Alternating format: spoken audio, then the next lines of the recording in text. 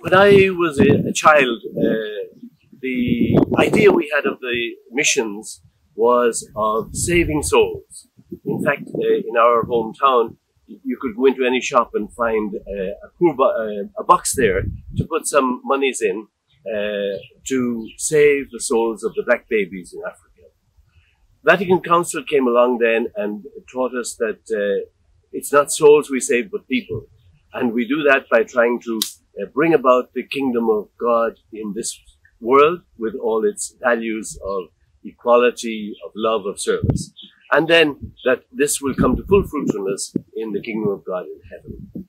So Pope Francis has also widened our perspective on mission to show us that the mission is also not just about saving people, but about saving our world, the world that God himself created for us. Pope Francis once said that, and I quote, "I'm a mission on this earth. That is why I am here in this world."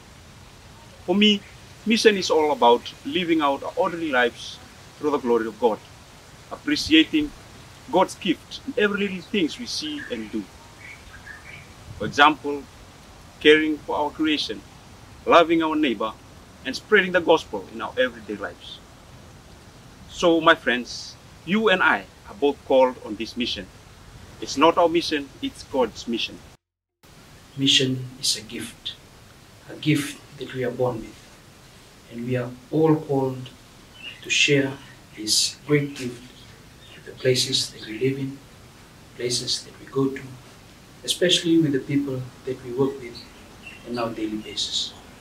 So therefore, I urge, ask, and invite all our youths out there, please come and see and also join the Columban missionary life as we continue to share the great mission, as we continue to live out the mission of our Lord Jesus Christ.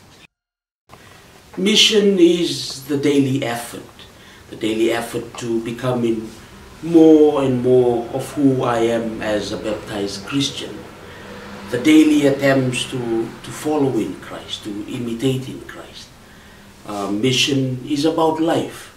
It is about embracing all of life and responding to the world around me. Mission is making my brothers and sisters feel at home. The home of love and care. The home where we all belong.